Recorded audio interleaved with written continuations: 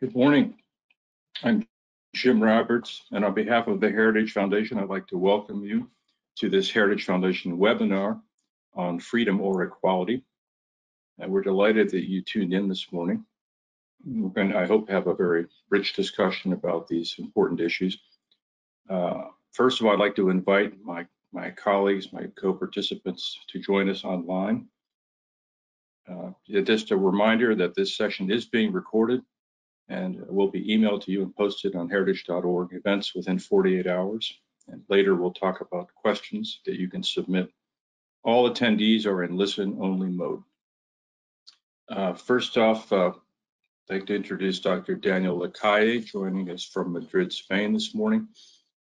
Daniel Lacalle is an economist and fund manager. He is the author of numerous books, including the one we're discussing this morning, which I hope will be a bestseller, as his others have been Life in the Financial Markets, The Energy World is Flat, Escape from the Central Bank Trap. Daniel is a professor of global economy at the IE Business School in Madrid and has been ranked as one of the 20 top most influential economists in the world. He holds the CIIA Financial Analyst title, has a postgraduate degree in IESE and a master's degree in economic investigation. Is a member of the advisory board of the Rafael del Pino Foundation in Madrid and a commissioner of the Community of Madrid in London. Has been seen regularly on CNBC, Bloomberg TV, BBC, Hedgeye, Seeking Alpha, Business Leader, and numerous other outlets, and occasionally in the World Economic Forum, Focus Economics, the Financial Times, and the Wall Street Journal. So welcome, Danielle. So glad you could join us. Our second guest is my esteemed colleague from the Heritage Foundation, Dr. Bob Moffit, who is a senior fellow in domestic policy studies at Heritage. Bob has long specialized in healthcare and entitlement programs, especially Medicare, and has achieved national and international prominence for his expertise. He brings to the reform effort his government expertise as a former senior U.S. government official at the Department of Health and Human Services and in the Office of Personnel Management during the Reagan administration. Bob is the co-author of Why Obamacare is Wrong for America, which hit number 4 on the Washington Post bestseller list. He's a contributor to A Time for Governing Policy Solutions from the pages of National Affairs, has contributed to controversial issues in social policy, a university textbook on public policy, and has published numerous professional and specialty journals, in addition to countless numbers of publications published by the Heritage Foundation. So, Bob, it's really an honor to have you here also, with a master's degree and a doctorate from the University of Arizona. And I look forward to having a discussion with both of you. I will just start out now with a brief introduction highlighting our annual Index of Economic Freedom that the Heritage Foundation has done since 1995. This is our 26th year, the index of 2020. I should say up front that the 2020 index was done prior to COVID. The data year for us runs from, it would have been July 1st, 2018 to June 30, 2019. And so obviously, we have many challenges now around the world to economic freedom, but we will, and even the 2021 edition will not fully capture the impact. But nevertheless, the important principles remain unchanged, and in fact, are going to be very important for the world as it recovers from this terrible pandemic that we're all enduring right now. As you can see, the world, since we started the index in the years just after the Cold War ended, world economic freedom has gone up significantly as the world was freed from communism and began global trading, raising the boats, as you might say, incomes and standard of living for hundreds of millions of people around the world. And that has been what we have tracked. We measure 180 countries every year, and we rank them in categories, as you can see on the next slide, from free, mostly free, moderately free, mostly unfree, and repressed.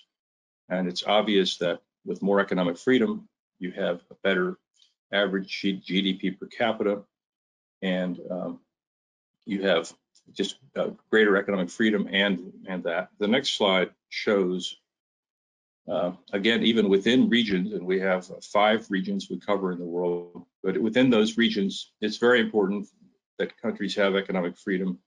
If they don't, they have much less income and lower standards of living. The next slide is just another reminder that these figures are important not just on a year-by-year basis, but over 5, 15, 25 years. Countries that have more economic freedom have more growth, and that is something that countries without it permanently lose that opportunity to grow because they're trapped in backward or unproductive economic policies. The next slide, another indicator that economic freedom, the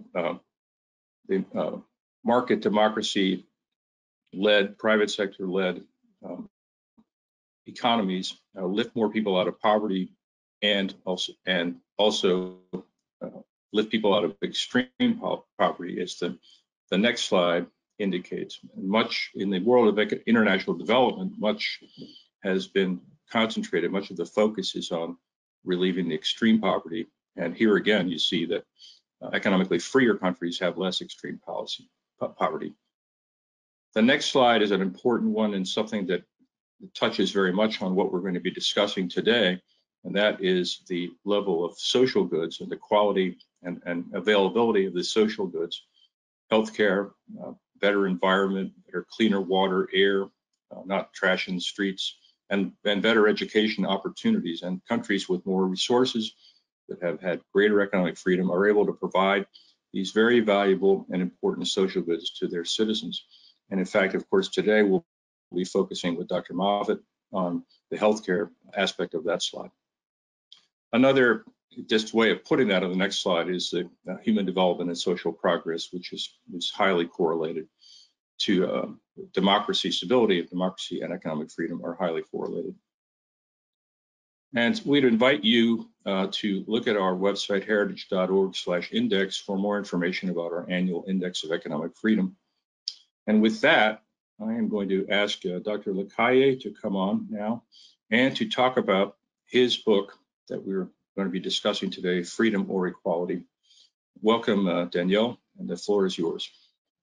Thank you so much, Jim. Thank you, Heritage Foundation, for this great event. Thank you, Bob, as well, for joining. I think I could not be joined by more important people to discuss the importance of what is going on right now globally. This book, Freedom or Equality, was not written considering obviously the risk of a pandemic or the understanding what was going to happen with COVID-19. However, it is interesting to see that the majority of the myths that I tried to debunk in the book, the idea that more government is going to solve all the problems, the idea that what we need is a universal healthcare system with one single payer, and the idea that money printing is going to solve all the problems of humanity are subjects that are currently very hot in the discussion globally about how to solve the challenges that the COVID-19 crisis brings. And the idea behind the book is to provide arguments to the reader so that we can not just counterattack those siren calls that tell us that it's important to give up more freedom in order to get a certain level of security that governments cannot give and that certainly have been unable to give during this crisis. But it's also a book about solutions. It's a book that tries to give ideas on how to develop capitalism to address the rising challenges of the global economy, be it healthcare itself, be it education, environment, etc. It is very important to understand the lessons learned, at least the ones that we should learn from this crisis. The first one is that we should not give more power to governments that have been completely unable to not just analyze and adequately prevent the healthcare crisis, but to understand that if we implemented the measures and the policies that the most radical part of the Democratic Party, or so many of the left-wing parties in the European Union and the rest of the world are trying to tell us to implement, which are massive government intervention, what we would have in this crisis would not be just a healthcare crisis. We would have shortages of supplies, we would have problems of achieving and getting the goods and services that we have been able to get, thanks to what? Thanks to competition, thanks to the admirable level of adaptation that companies have achieved in such a drastic and challenging environment, and also due to the free market environment.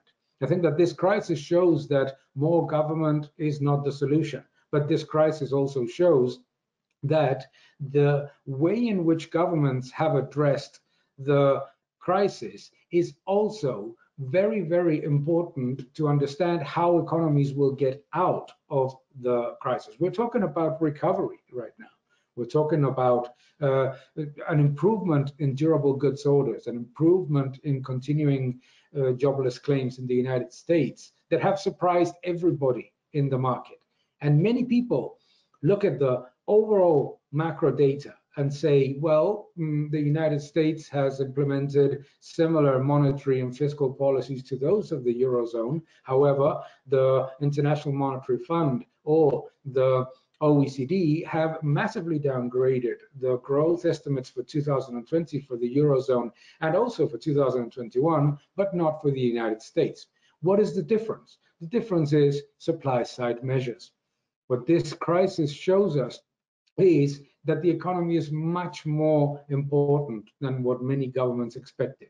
The idea that shutting down the economy was going to be insignificant and generate no harm could only be something created by a bureaucrat. And the idea that the recovery is going to be exactly the same, applying the policies that have been wrongly applied in the previous crisis, was also something that only a bureaucrat could think.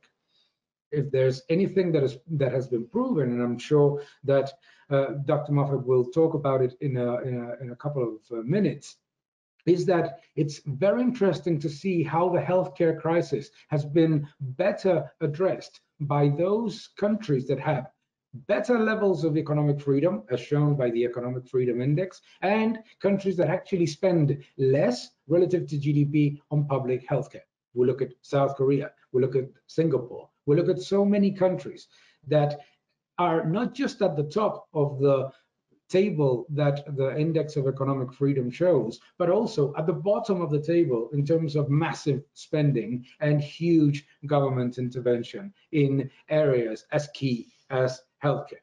This is an important lesson from this crisis. An important lesson from this crisis as well is to understand that it is impossible to believe that if we have had a challenge to address a pandemic in 2020, that the solution is simply to spend more and more consistently.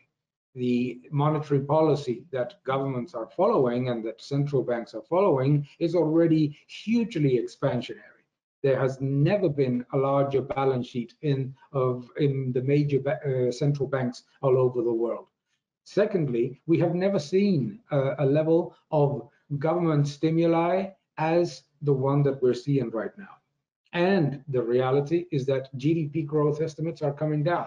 So we need to think of supply side measures. And we need to think of supply side measures because this crisis is a crisis that was created precisely by the decision from governments to shut down the economy by law.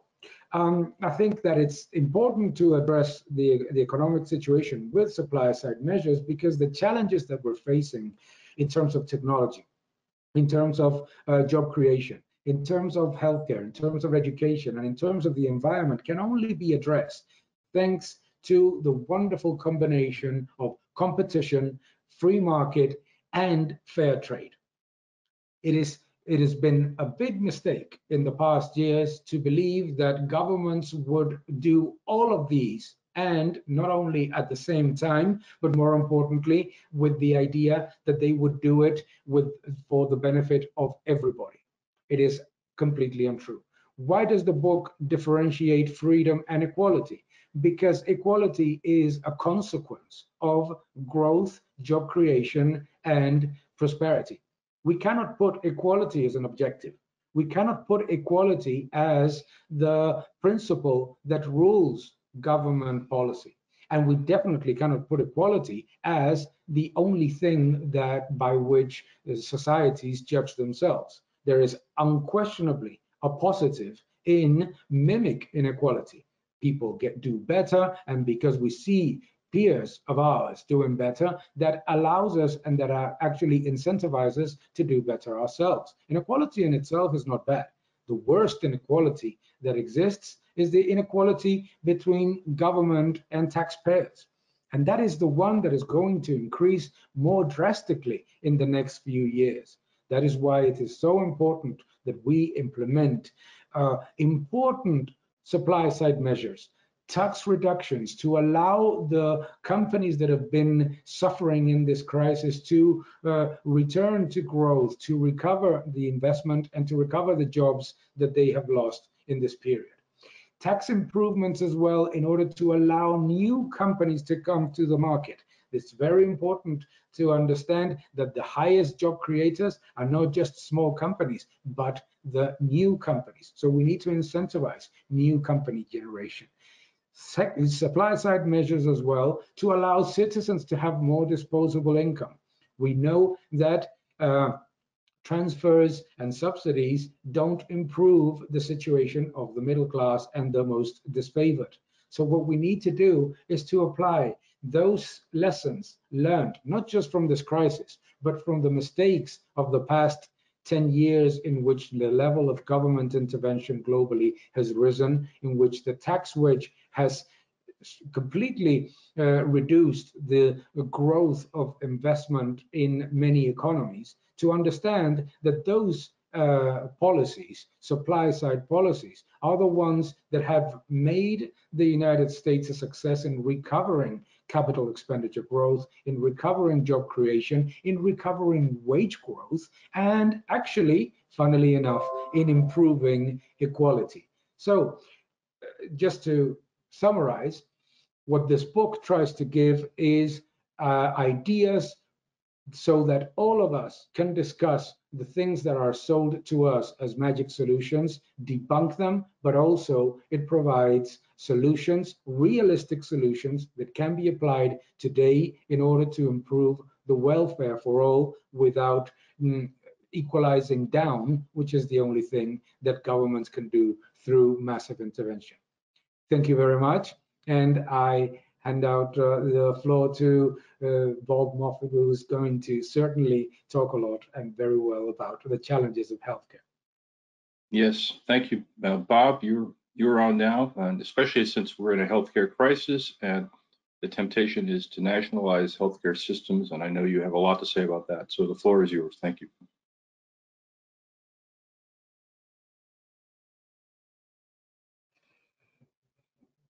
Can you hear me? Yes. Can you hear me? Yes, yeah, we can hear you now, Bob. Go ahead. Thank you very much. Well, right now, ground zero in the domestic policy debate in the United States is the future of healthcare. Healthcare makes up almost 20% of the American economy. The government controls basically almost half of the healthcare economy in the United States. But we are actually in the midst of debating something that we've never taken seriously before. It was always a fringe position. But rather, it is the concept of a single-payer healthcare system where the federal government would simply take over the entire healthcare system of the United States. And you've got to hand it to Senator Bernie Sanders, who's the independent socialist of Vermont, and half of the Democratic membership of the House of Representatives, who are making it very clear, crystal clear in black and white legislation, exactly what they want to do. They want to create a national health health insurance program, a government health insurance program, abolish all private and employment-based health insurance, eliminate traditional Medicare, eliminate the federal employee health benefits program and other government programs, and restrict, actually, in black and white, restrict the ability of patients to go outside of the government program to pick and choose the kind of health care they want, to get the health care they want outside of the government system. Now, I'm going to say up front, there's a lot wrong with our healthcare system. Costs are too high. It's too bureaucratic. You cannot see, in many cases, you don't know the price of medical services. And there are all kinds of bureaucratic impediments that you find both in the public and the private health insurance markets. There's a lot to fix. But at the same time, instead of fixing what is clearly wrong with American healthcare, a very, very significant, as I said, a very significant portion of the of our political leadership in this country, half of the Democrats in the House of Representatives, are on record in favor of abolishing it all, in favor of a government takeover. I understand the emotional appeal of what they're trying to say. They propose free care for all, universal coverage. We're going to do away with premiums, deductibles, unforeseen medical costs. We're going to do away with managed care networks. And we're going to have serious government-enforced cost control. The question I think Americans have to ask themselves is this: how would such a program actually work in practice? Where do people go if they do not or they cannot get health care that they want or need from the government program? How will this system actually work out in practice? Well, we hear a lot of promises from Senator Sanders, from the House Democrats, from AOC, right? We hear a lot of promises about how the system will work. They promise, for example, a universal right to health care, free care at the point of service. The reality is that you will not get a universal access to health care. The internal logic actually contradicts it. Let me explain. If health care is a right, a legal right, free at the point of service, now 331 million Americans, that is for all practical purposes, have what the economist would call a free good. Well, consumers of a free good behave as if the good is free, even if it's not. So if healthcare is indeed a free good, then you're going to have an economic demand for that free good that is unlimited. But with unlimited demand at any given point in time, you collide with limited supply. And that means government officials, not doctors, not patients, are going to have to make the big decisions about who gets care, when they get care, under what circumstances they get care. And those decisions are going to be political decisions or bureaucratic decisions. They're not going to be medical decisions. And that is, in fact, the result. What happens in effect is people are forced into waiting. In Canada right now, which Canada has a single-payer universal government program, Canada, according to the Commonwealth Fund, a liberal think tank, has the longest waiting time of patients out of almost all Western industrial countries. To their credit, the British media are very, very open about the problems that plague the British National Healthcare Service. Over 4 million British patients right now are waiting on lists for surgery. More than 1 in 5 British cancer patients have been waiting longer than 2 months to begin treatment after receiving a referral from the general practitioner. Now, that's not to say we don't have our problems.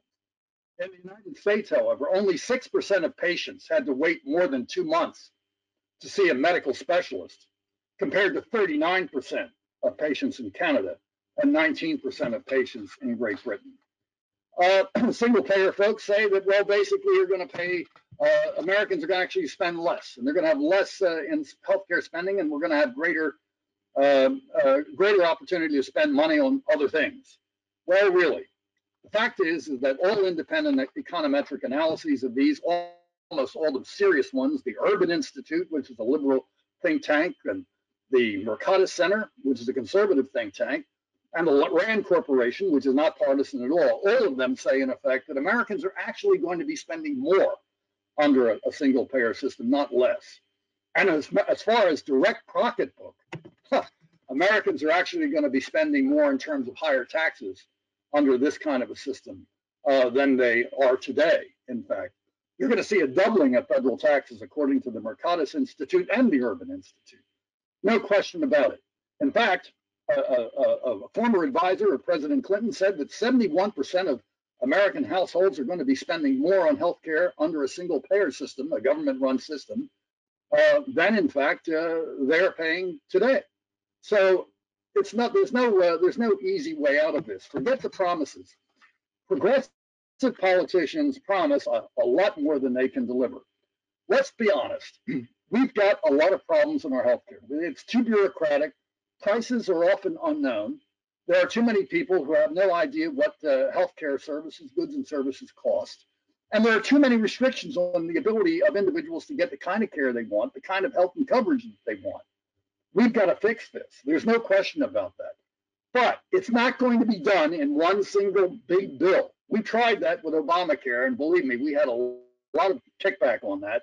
A lot of things that politicians promised, they could not deliver, including the President Obama himself. You remember the promises. If you like your plan, you can keep it. If you like your doctor, you can keep your doctor.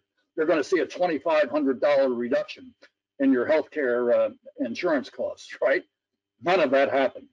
We have got to take steps to do a number of different things. We've got to reduce stupid, counterproductive, and costly regulation in the insurance markets that are driving health insurance costs up. The second thing we have to do is we have to take steps to allow people to pick and choose the kind of coverage they want and the kind of care they want without a tax or regulatory penalty. In the long run, that means not only reducing the regulatory system, but getting a fairer tax treatment of health insurance so that if some American goes out and wants to buy health insurance on their own, they'll be able to do it without a tax penalty that makes it impossible for them to afford their health care. And one more thing. Ultimately, at the end of the day, healthcare is between a doctor and a patient. It is the doctor who is going to treat the patient. The doctor should be in charge of the delivery of care. The patient should be in charge of the financing of care. If we get that division right, if we get that division of labor right, we will see a restoration of the traditional doctor-patient relationship, and we will see an increase in the quality of American healthcare across the board. We have a lot of work to do. And frankly, I'm very happy we're having this discussion with Danielle, because you don't want to have a system where, in fact, there are no options. And let me tell you, what the progressives in Congress are proposing is a system where there is no way out, no exit. Americans want their freedom. They want alternatives. They want choice. And health insurance companies should be forced by changes in law to compete directly for patients' dollars. That makes a lot of sense. Thank you very much. Well, thank you so much, Bob. That was excellent and enlightening. It sounds to me as if the only equality under Medicare for all would be that everyone would have to wait for health care, and it might well be of inferior quality than what certainly Americans are used to. So now I'd like to move to the question and answer segment of this presentation, and both of my colleagues are with me online.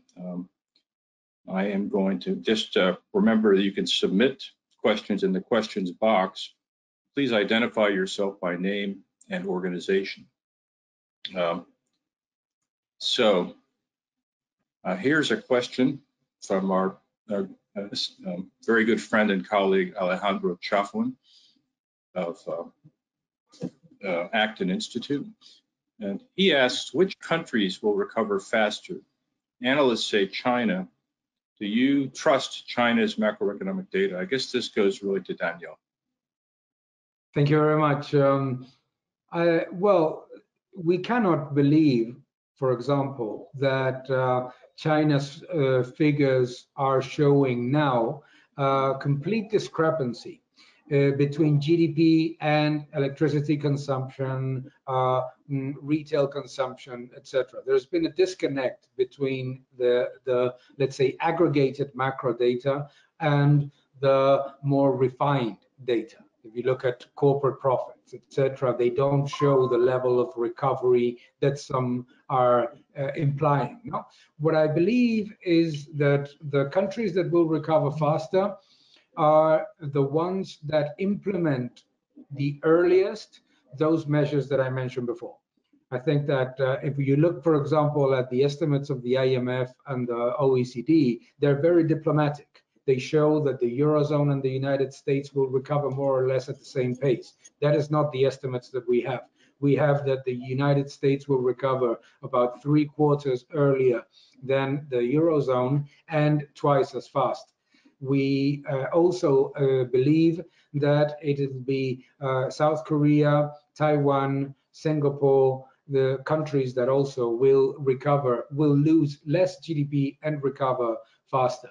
And within Europe, interestingly, and coming back to the index of economic freedom, you're going to see that it's actually countries like Switzerland, like Austria, that will recover much quicker than the large economies, Germany, France, or the Southern European economies.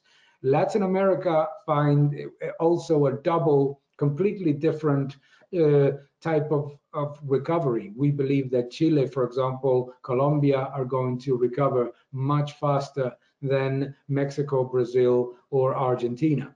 So I think that what this crisis in the recovery phase is going to show is that the countries that are closest to high levels of economic freedom are the ones that are going to recover, not just faster, but stronger, because recovering is relatively easy by inflating GDP with debt. Great, thank you, Danielle. The next question is related to what Danielle was talking about from Christian Milford, who wants to know why it seems that the leftist protesters we're seeing on the streets of Europe and the United States right now, I assume they would be happy to admit that they enjoy living in a country that benefits as the fruits of a free market.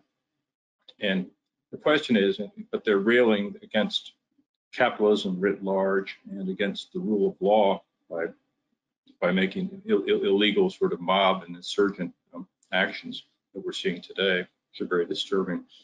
And why don't they leave the United States or leave Western Europe and go to countries that have autocratic regimes that they pretend to admire?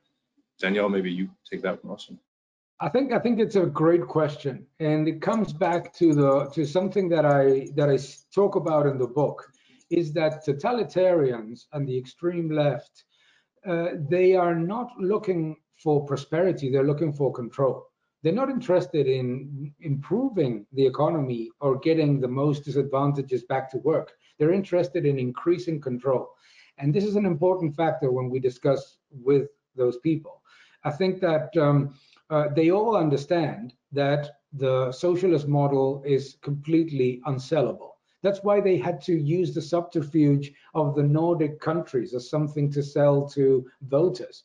When, as you see in the Index of Economic Freedom and in my book, the Nordic countries are actually some of the highest in terms of economic freedom, respect for private property, respect for individual liberty, and respect for the right to, be.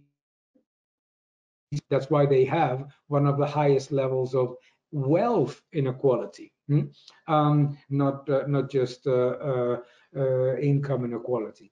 But I think it is very important to understand the very big risk that Bob was also mentioning, is that what is being sold is an idea, a utopian idea of socialism that doesn't exist.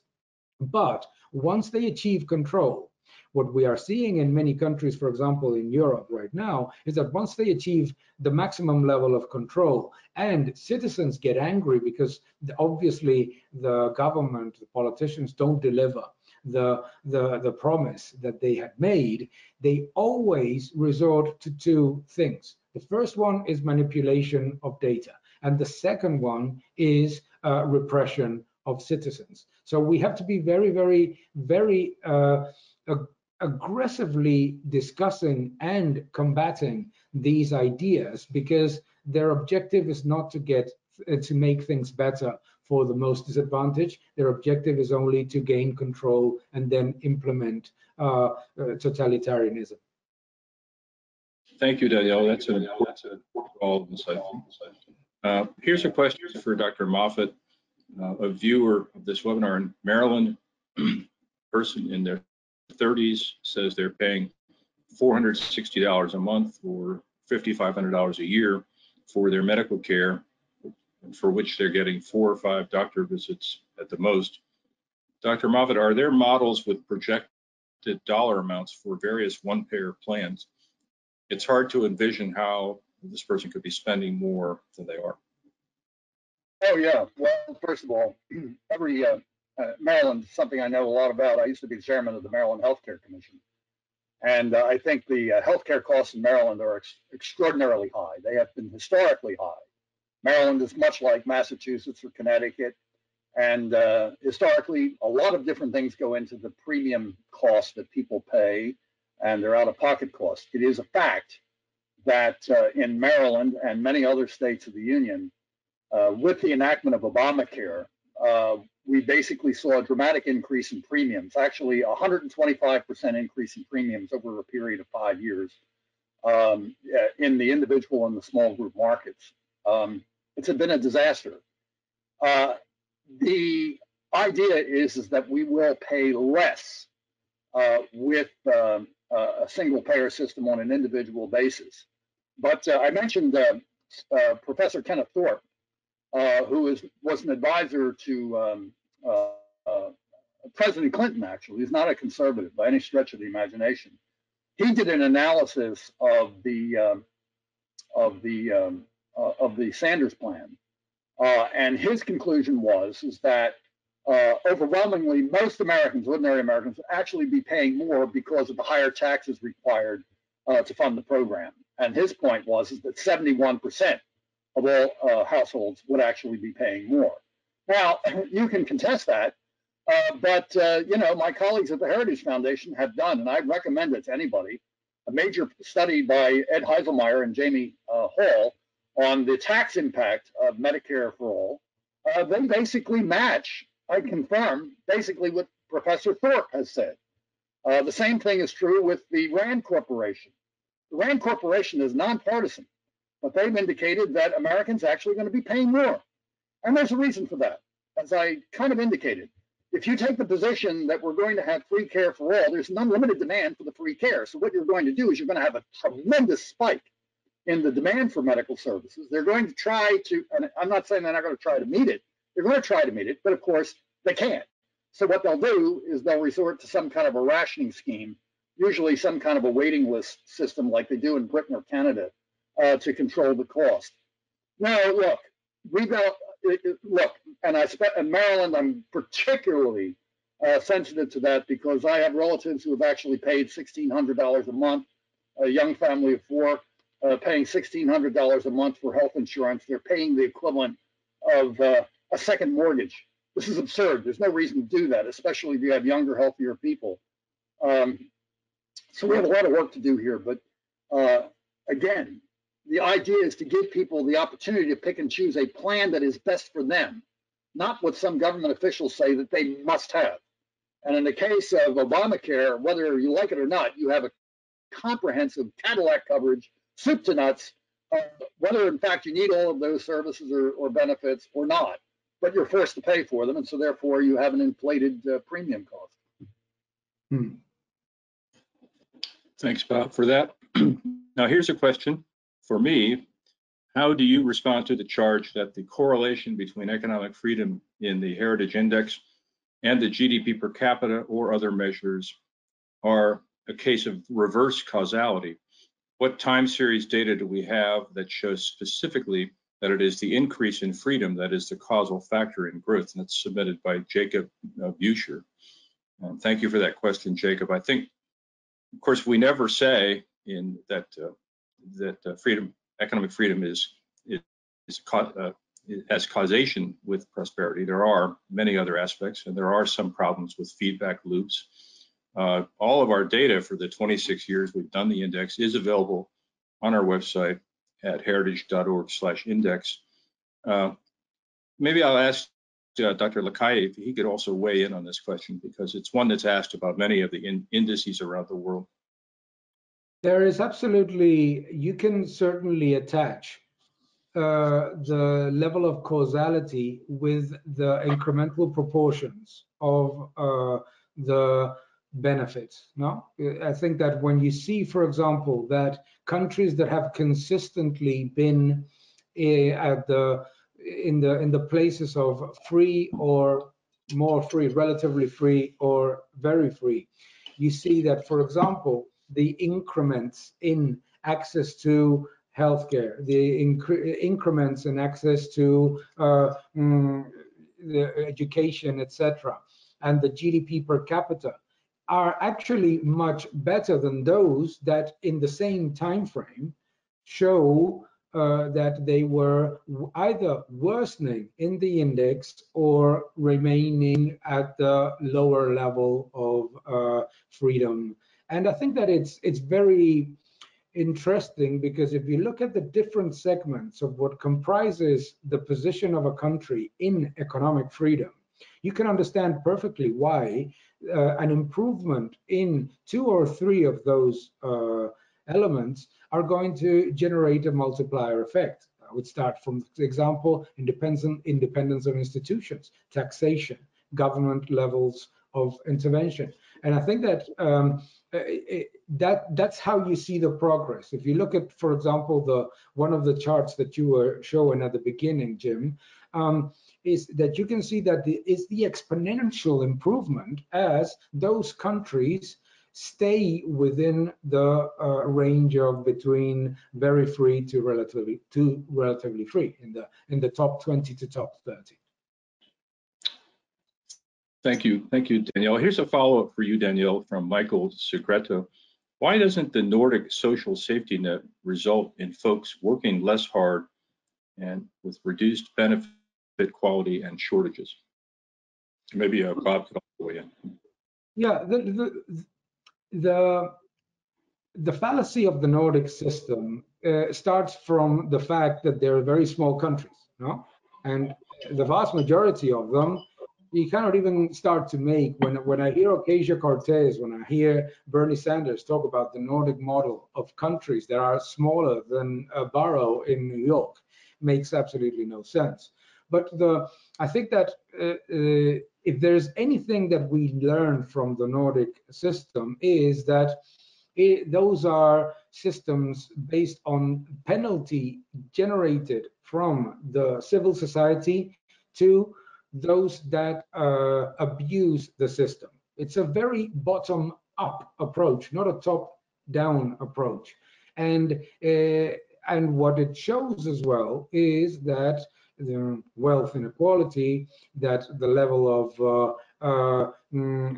of disparity between wages, etc., is also significant. So it's often used simply as a subterfuge, because no socialist in the world can go to any citizen in the world today and request a vote saying my model is Cuba or my model is Venezuela. They have to find something else. So they have to find a few countries out there that probably nobody has visited and mostly have only seen from Lilyhammer on Netflix, and create a fallacy for a country with hundreds of millions of citizens. But it's what you say is absolutely true, is that the model itself does not generate an easier lifestyle. It is actually as complex as any other.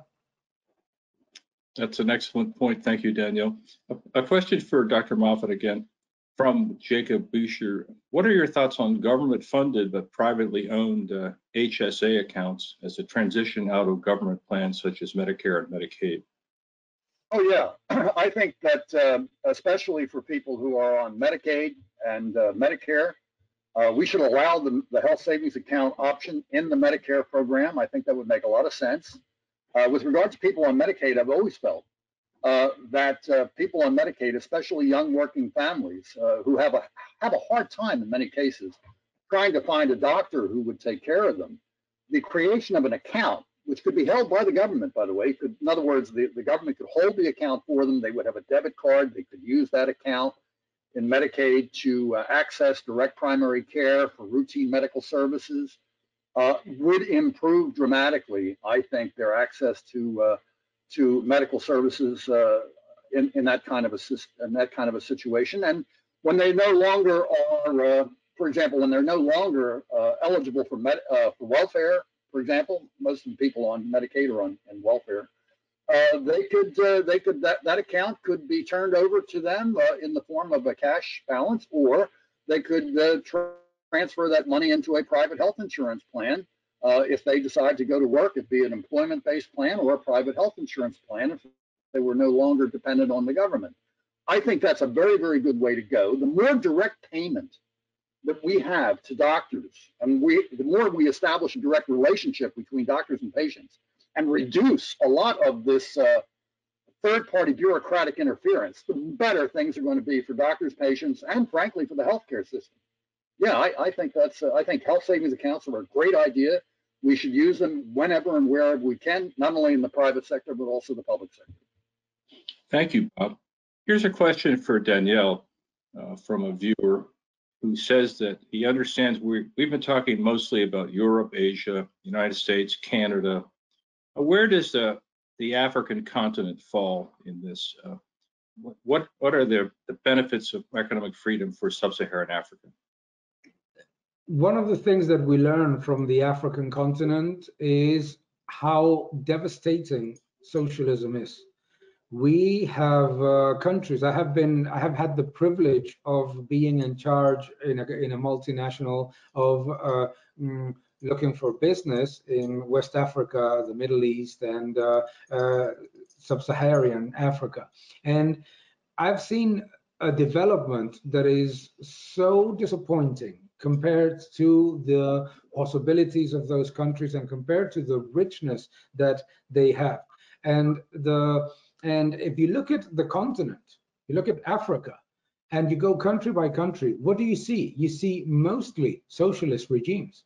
Socialist regimes that promise everybody that they're going to redistribute wealth. Look at what is happening right now in South Africa. It's extremely, extremely disheartening. But I think that the lessons are two. The first is look at what an incredible level of development and improvement countries like Nigeria, countries like Zimbabwe, compared to Zimbabwe, for example, have achieved. Look at the level of improvement of countries in which suddenly you have an opening of the economy, people start to have their own business, etc., relative to, as I said before, relative to Zimbabwe, relative to places in which the government is destroying the purchasing power of the currency and at the same time expropriating the land. So those are two important lessons, is that like I mentioned before about Latin America, where we have a tale of two recoveries, one in which the countries with higher economic freedom and more open economies are going to fall less and recover faster. And the ones that have implemented what is called socialism of the 21st century, which is actually like the socialism of the 20th century, devastating. They fall more and they recover slower. And the same happens in Africa. You go to Africa today, look at the country by country, and you look at, with all of the challenges that they have. Relatively open economies, relatively open societies in which there's at least a certain level of independent institutions in which investment, foreign direct investment is encouraged, etc., compared with the redistributing socialist regimes. And you have almost to a T the countries that will fall the least, the first ones, the ones that are going to recover faster, and in the others, the ones that are going to continue to be severely penalized. And this is interesting. In many cases, when you discuss with a socialist, they will tell you that the differences of growth or improvement in an economy actually have more to do with demographics than with government intervention or not. Well, Africa shows you it's not. They have almost the same demographics, and you can actually see countries that develop much faster and grow much quicker precisely because of economic freedom, openness, and independent institutions. Thank you, Danielle. Here's a question for Dr. Moffit again. This is from Bridget Fisher, who says that Vice President Biden is in her hometown right now, meeting with families who are benefiting from the Affordable Health Care Act. And she's wondering, how has that been implemented? She thought that the ACA had been contested in the courts. So if you could enlighten us, please. Well, the ACA is being contested in the courts. As you know, the state of Texas and a group of other states have filed suit against the ACA, arguing that it is unconstitutional based on the provisions that were enacted back in 2000, based on the premise of the United States Supreme Court decision that the individual mandate was constitutional because it was a tax. Now we don't have the tax, so therefore we have a provision of the law that is not supported by the taxing power of the Congress.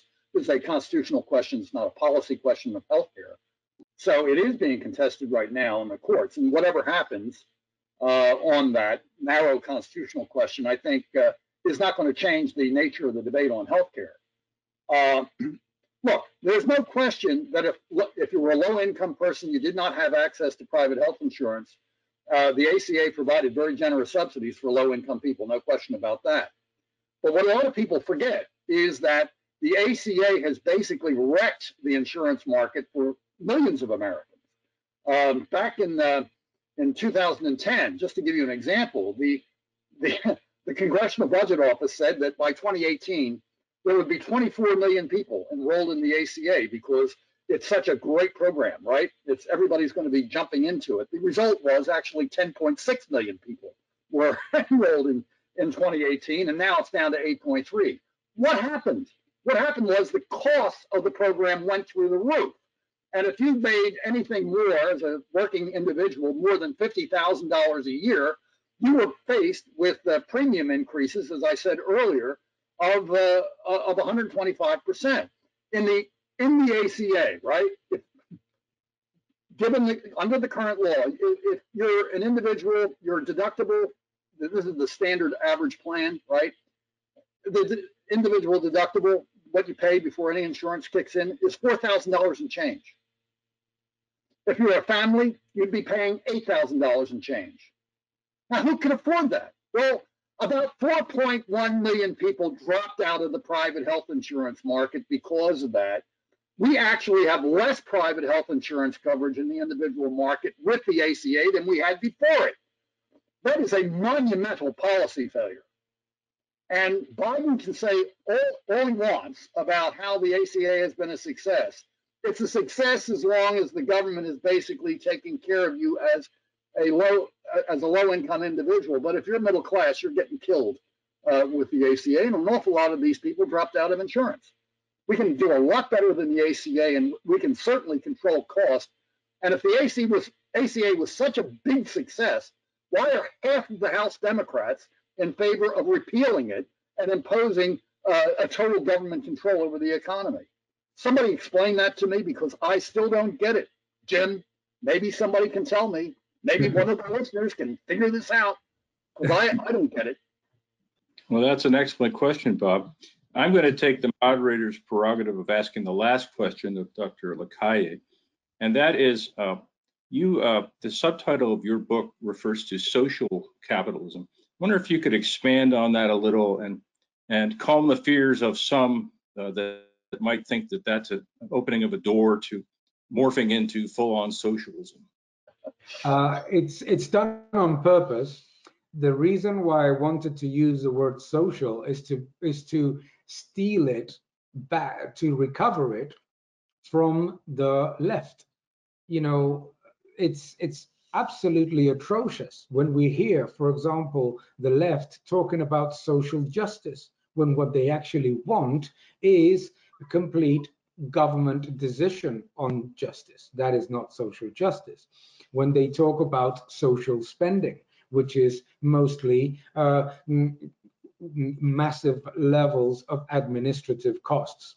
So the reason why I wanted to use the word social was to do precisely what the person that asked the question did, is to remind our readers that the left has made the social word a completely different thing. capitalism is the most social system.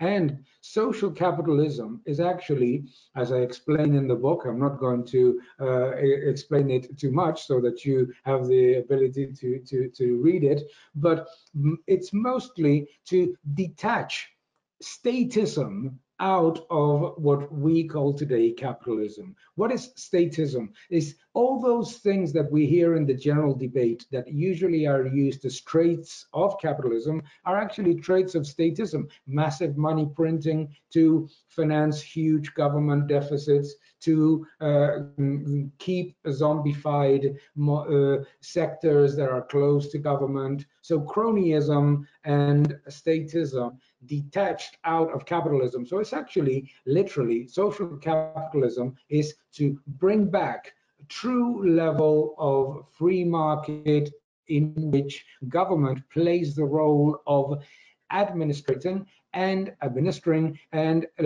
the same time providing a framework that is stable and solid enough so that the private sector thrives. In reality, social capitalism is literally getting back the word to capitalism where it actually belongs.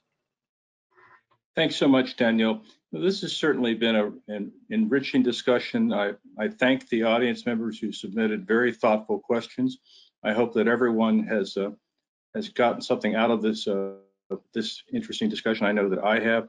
Thanks especially to Dr. Bob Moffit, and of course to our guest and the author of Freedom or Equality, Dr. Daniel Lacalle from Madrid.